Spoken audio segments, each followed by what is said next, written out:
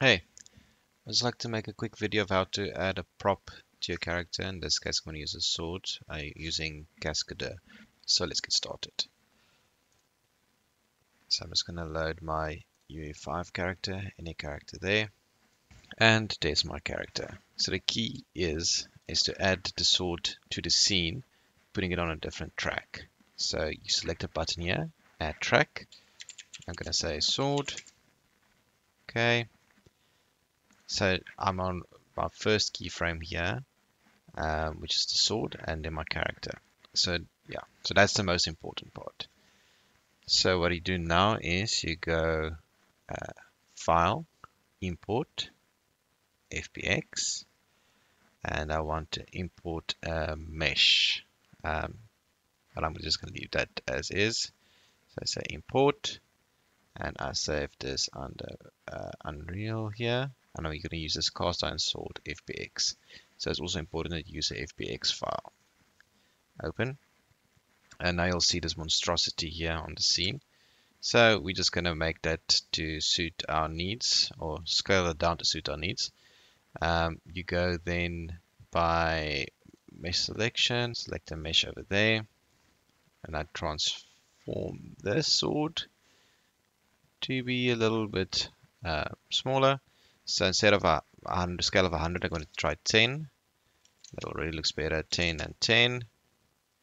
And that already looks much better. So let's just see what it looks like.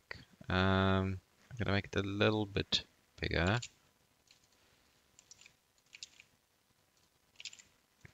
Scale 15. And then that looks good. So what I then like to do is I like to just position it into place by my character. So I'm not going to make it perfect, so just so you can get the general idea. And there you go. So now we need to link this sword to this character.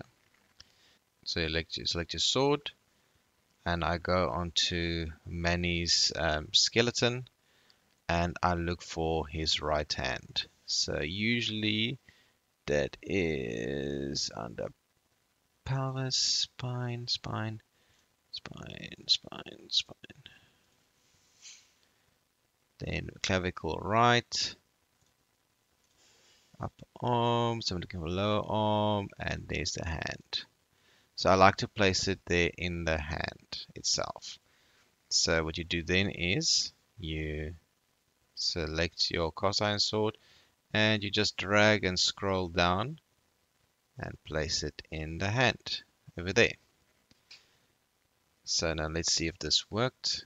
So I'm just gonna go to auto posing, gonna select let's say frame 25 here, and I'm just gonna move the hand, and there we go, it's connected. So what I like to do is just to make my adjustments when needed. So I'm just gonna make a simple animation like this. So this first frame is this in the sword's first position. So just to fix this, so I can grip it a little bit better, I'm just going to rotate it, but I'll just do a time lapse of that. So that looks good. And then I'm also actually going to let the character grip it. So the nice thing with Cascadeur is also got auto posing for fingers. So I select that, and then I just close my fist here.